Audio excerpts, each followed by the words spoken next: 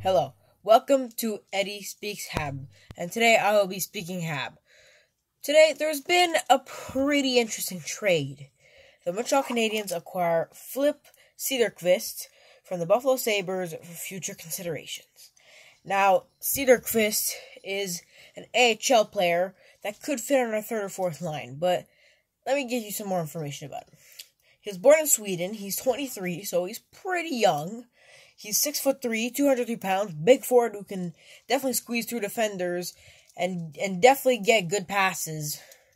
And honestly, could be pretty threatening with the Laval if he plays well with a line with some smaller players.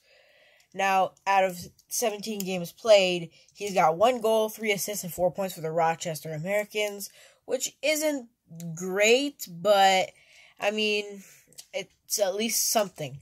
He has 13 penalty minutes, so he isn't that type of aggressive player. Now, he is a right wing, which means that Montreal finally get a forward. It feels so long since I've said this to myself. Finally. I mean, our defense is perfect. Now, this guy is going to be in the Laval Rocket, and he can definitely be a player that has some promise. He's still pretty young. Surprisingly, he's young, and we didn't give up anything for him. We just got him for free, which is honestly pretty cool. Our dudes, the Habs lose to the Flyers, 3-2, womp womp. Primo looked great. The team looked like they were sleeping. No shots on goal. But that's a little recap from the Flyers game. Back to Filip Cederqvist. 5th round draft pick from Buffalo in 2019, so about middle of the road draft pick. You never know with them. They're kind of like magic beans. They can be good.